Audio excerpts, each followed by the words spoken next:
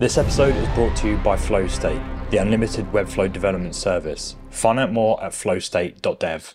Hello and welcome to another episode of Webflow and Code, where I teach you the underlying code you're writing in Webflow. A few weeks ago, we went through the site settings inside of Webflow, and I mentioned that we'd be doing an episode on the different areas that you can write custom code.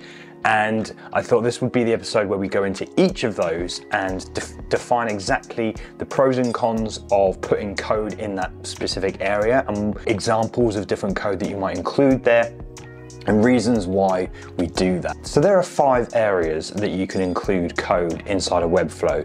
You've got inside of the head in the site settings, you've got before the end of the body inside of site settings, you've also got the same inside of the pages themselves, and then you've also got embed elements, and you only get 10,000 character limit, which, trust me, it can fill up pretty quickly. So I do have an episode about how you store your assets externally so you can increase that limit, but ultimately you get 10,000 and Webflow does not validate that code, so you have to make sure you're writing it. I personally like to write it inside of things like Code Sandbox or CodePen, because I get formatting, I get highlighting, I can actually error check my code before then copying it into Webflow. And once again, I do a perfect demonstration of this in my 3JS series, so I'll link all of those videos below if you kind of want to dip in and out of those. Any CSS you load, any JavaScript you put in there does not get loaded in the main designer interface, nor does it get loaded in the preview. You have to then publish your code to see it, so you don't get a live review of what you've written. Again, similarly, that's why I kind of use Code Sandbox to see what I'm doing and then copy the code over. So with that being said, let's take a look at the site settings and go through the different coding areas. As with both of the head and footer code here, these are site-wide, so they get imported on every single page. You need bits of code that run on each individual page, or you need access to functions, and that's quite important to know as well. If you write a function, if you define a variable or do something like that, you have access to it in other areas of the page. So it could be, once again, doing a check or something like that, and then you set that, and then you can access that globally throughout the rest of the site. So inside of site settings and custom code, we have obviously the head code section. Now, I've said this before, and I'll remind you again that code is understood and written line by line. So when we talk about the head, it's right at the top of the page. If we inspect here and we look at the head, it's right at the top of the page, and there isn't, by this point, there's no, if it's got to this line, for instance, there's no HTML that's been written. And this is important because if you're trying to do things with HTML inside of the head, then it's not going to have access to those unless you write some sort of JavaScript that waits for the page load event, okay? So the head area is a great time to write code, to load libraries, to have things ready before the HTML is loaded. So in this instance, we've got Google Tag Manager, which they obviously suggest you put in the head. But also there's lines of code here like meta information, which doesn't actually work inside of the body. Another thing I like to do inside of the head is actually make checks on, say, the browser that you're using. Maybe it's the compatibility of that browser and things like that, such as if it supports the file format AVIF.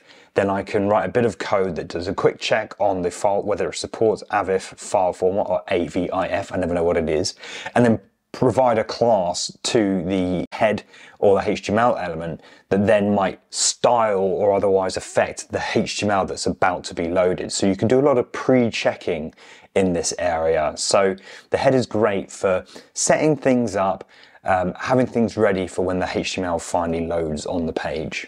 Something I did mention is that, yes, it's a good place to set things up, but you also got to remember that that code has to finish executing before it goes to the next line of code. So you don't just want to put tons and tons of code in the head, because that will prevent the rest of the page loading. So really think about deferring or waiting until the page is loaded so that the user can interact with it before doing certain actions. I'll leave that up to you to decide. So I'll take this moment to ask if you think this episode is going to be important and relevant to you, then hit the like button. And if you want to hear more about Webflow and the underlying magic, then hit subscribe. Scrolling down, we get the footer code, which is actually inserted before the closing body tag. Now, once again, reminded that the HTML is ready by this point, plus jQuery is ready. So we're able to load or use jQuery to our advantage. And I've said Webflow gives us jQuery, so we might as well use it. There are some code, like you can do a lot with JavaScript, but the code can be so much clearer sometimes with jQuery. It is quite nice to use, but obviously JavaScript and the browsers are getting a lot more powerful now. So I'm surprised that Webflow haven't moved away from jQuery, but it's here, and so we might as well use it. So once again, we have access to jQuery, which you can see here. On this website, we've started using jQuery.